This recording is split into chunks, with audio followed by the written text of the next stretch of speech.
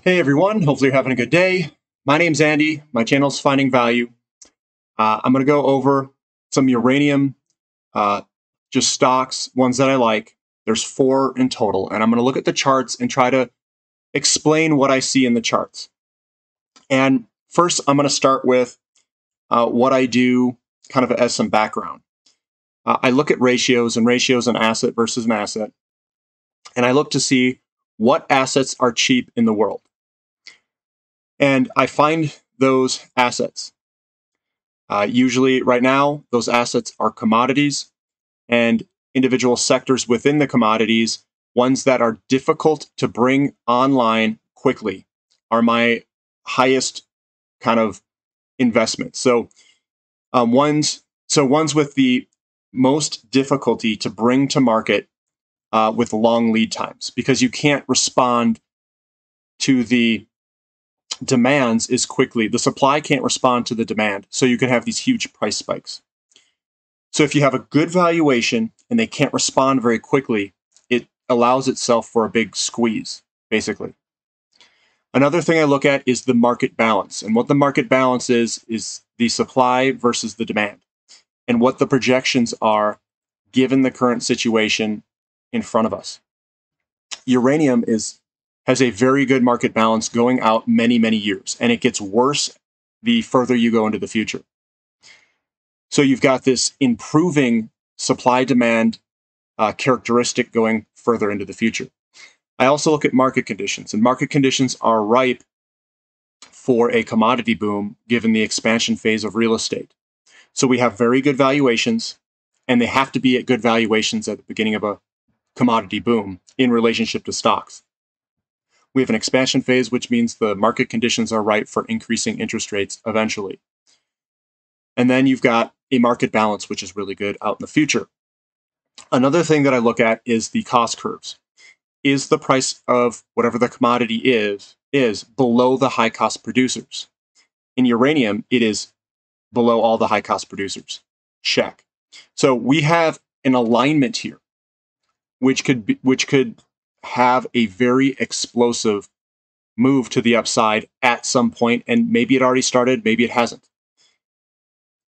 So then the last thing I look at, once you have basically the fundamental market conditions in alignment for you, is I look at what are the companies that have the least resistance to get their mines into production.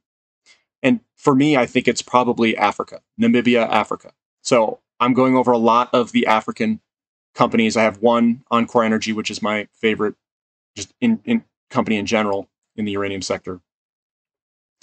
And we'll look at those and the technical analysis. So the last portion is the technical analysis part. This is just kind of icing on the cake. The cake's already been baked. It's a big cake, looks great, everything. It's going to taste great. We've got all the ingredients right. But now the icing on the cake is to get your entry points and to look at the companies to see what they're doing. Does the market agree with the thesis that I just laid out in front of us? And that's what we're doing. We're looking for confirmation. We're looking for confluence. Confluence is the merging of all of these different pieces of information all agreeing with each other. The more information that you have that agrees with each other, the stronger the case is. So for instance, there's a lot of commodities that I looked at and other areas and sectors. I look at currencies. We have the Swiss franc outperforming the dollar. That's a commodity bull market check. We've got the Baltic Dry Index, which is the cost to ship goods around. That is increasing and surging higher. Check. We've got price patterns of a whole bunch of different commodities breaking to the upside.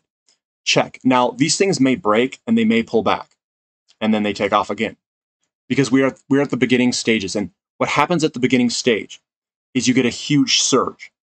You get a huge amount of buying pressure all coming in the beginning, and it creates a huge move up very quickly. Then what you want to look for is, what does the pullback look like? It should be a kind of a leak off of sellers. It should be slow and leaking off. It shouldn't be a huge punch where it outweighs the buyers.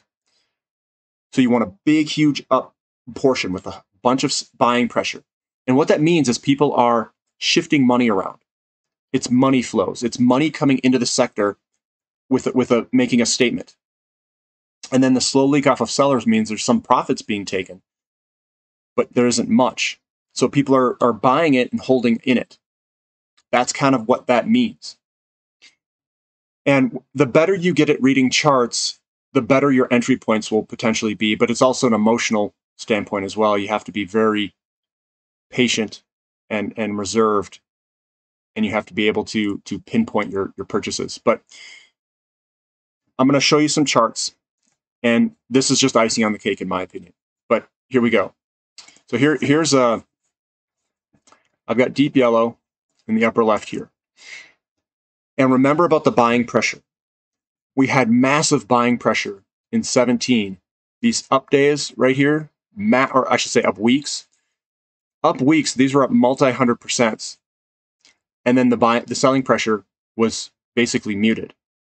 So this entire move from 17 to 2020 was an entire move. It was a huge buying pressure move, and then the consolidation period, which lasted for a while and ended right here. Then you've got bigger buying pressure, and then the sell-off is weak. The sellers aren't selling this. It's just people accumulating all over the place. This entire area, in my opinion, is an accumulation phase, massive accumulation phase. We've been going on up, and we've got sideways action, a good pop higher this week, a little bit of a sell-off, and we've got a bullish engulfing right here, which usually means that we're going to probably head higher. Watch for a break above this right here, this line. So I'm going to come over here. It's about 60-something cents, 60 cents. And right now, we're at 60 cents, 60 cents, 63 cents. Watch for this to break and close above it. We break out of this resistance area, and looking over here, there isn't too much resistance, maybe at like $2, but we could fly on higher pretty quick. So there's a possibility when we break this that the resistance becomes a lot less and we could start really starting to fly.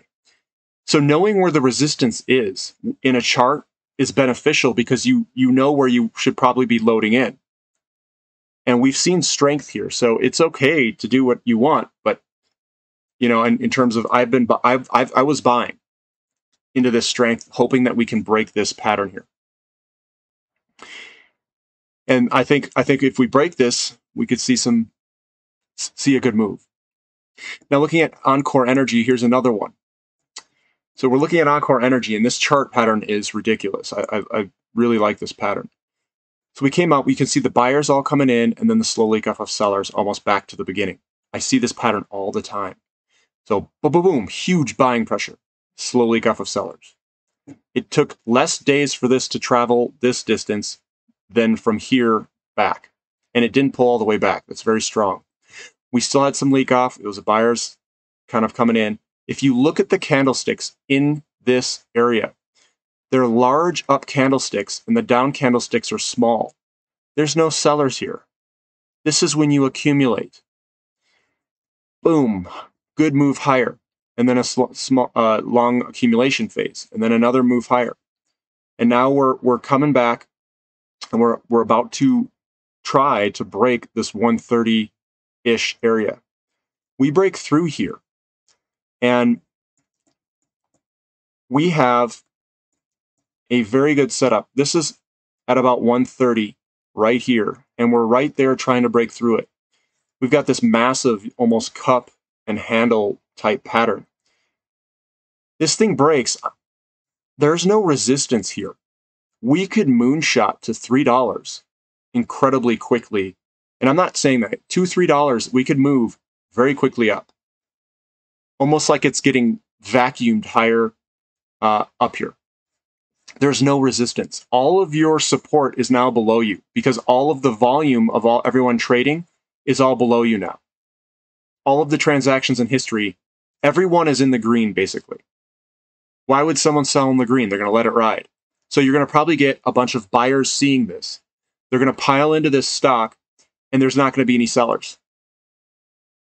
That's a very good scenario to be in. So it's important to see this resistance line and the potential it could have. And looking at history, the setup of the buying pressure to selling pressure is very good over this time. Now, I also did a couple of other, these are also Namibia. This is Bannerman, looking at it from a long-term perspective. Wherever the stock trades a lot, see how it traded a whole bunch down here? I mean, there's a lot here and there's some up here. The volume and accumulation is occurring at 3.5 cents and below. There's huge support down at 3.5 cents and below. So if you were going to buy this, I would be buying the heck out of it. Anything under 3 cents, I would be buying the living poop out of it, because that's where all your volume and support is. It's not going to go much lower than that. It did in the sell-off here when everybody got scared. That's a huge buying opportunity to pick it up. Now that we're above this, so there was not much resistance above 7 cents. We shot higher all the way to 16 cents, and we came back, and this is very common because you probably ran into resistance up here. So looking down here, you can tell, okay, yeah, there's the resistance. It's all back here, all these buyers and sellers and transactions all through here. And once we break this 12-cent area, and look where the price is right now, 14 cents, and we've got lots of buying pressure, you could see this thing gap higher at any point. So looking at the candlesticks over here, we still have some sellers here, but once we break through this, it could be a nice steady move higher for Bannerman. So that's one that I do like. And you can also see that the buying pressure is very strong and short with the leak off of sellers right back to the beginning portion. Buy it here. Comes up, comes back. Buy it here. Buy it here. Buy, buy, buy, buy, buy. Buy, buy, gone. Now you're in the money. Let it ride. Now here's Forces Metals Corporation. If you are looking at this, what I see is a line through here, and there's a bunch of buyers all through here. Look at the volumes. All these guys bought all down here. This is going to provide a huge support area because that's where all your volume is. Big up. See the moves here? Big up days, and then the leak off the sellers. There was still sellers here. This downtrend wasn't done yet. Boom, huge buying pressure, big volume, slow leak off of sellers. And see where it came back? Higher low. Big buying pressure, big volume, slow leak off of sellers. It came a little bit lower here, but it was a COVID sell-off. Big move higher, slow leak off of sellers. Low, higher low, higher low, higher low. I'm discounting the COVID scare. We came on when we broke 32-ish cents. Rocketed higher. Big buying pressure, big volume. And now we've got this sideways type of movement. I think once we break 52 cents-ish and get above this area here, 60-something cents-ish, we could see a nice big move higher. And you can see this fell pretty rapidly, which means that there's not too many buyers and sellers over here. So our resistance, once we get past some of this sticky area, could move quite dramatically. So that's a good thing.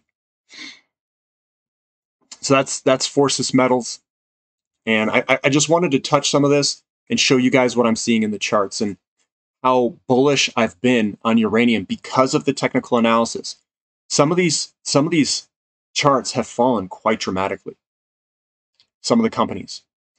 And it's fallen quite rapidly. So what is going to happen is where the majority of the volume is on the bottom, we're gonna try to get through it, and it's gonna be real sticky because you're gonna encounter a lot of sellers. It's gonna be pushing and pushing and pushing, and if the buying pressure is strong enough, it might push us through this sticky area. Once we get through the sticky area and that resistance lessens, you could see some really big moves. So we're coming out of these basing accumulation patterns at the bottoms. Once we break through and get through these horizontal resistance lines, it's go time. I mean, this is it, in my opinion. And if the price of uranium continues to go higher, which I'm seeing with good buying pressure, last uranium bull market, when you were looking at the price move, the price move didn't go up and come back. and do these huge corrections like gold. It just marched higher the entire time. It was very steady, and the steady pressure continued to march the stocks higher and higher and higher, almost in a fashion that just kept going higher. There was no real big pullbacks. So the message here is we're getting through sticky resistance. You can see it on the charts. The charts at the accumulation in the bottom exhibit an incredibly bullish picture.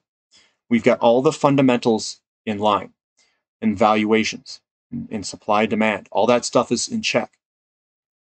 We've got the price moving and breaking resistance on the uranium price.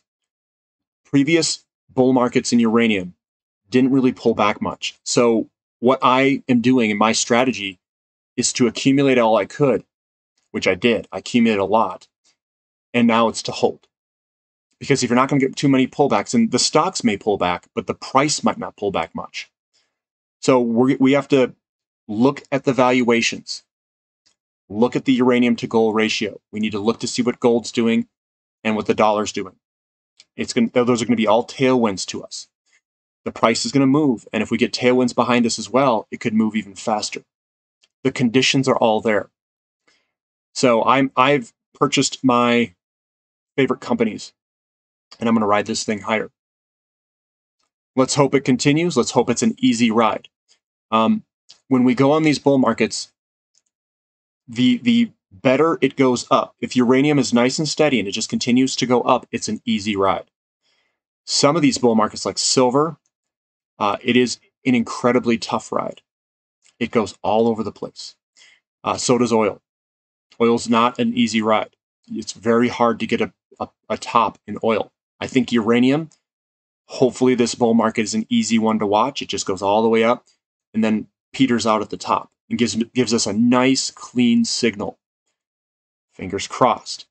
And remember, selling this stuff is incredibly difficult to pick tops. Incredibly difficult. So whatever I'm doing, it may not be right. I'm just letting you guys know that. It is incredibly difficult. And I'm not claiming to be the expert of all experts, but we have a lot of data that we can use and look at. Valuations, we've got supply demand, and this may be a very long bull market. We could be riding this for many years, and it could go up a lot. So fingers crossed. Hopefully it's an easy ride for everybody. The charts look excellent. The fundamentals look excellent. And hopefully it returns what we want it to return. If you guys like this content, give me a thumbs up. Thanks for listening. This is Finding Value.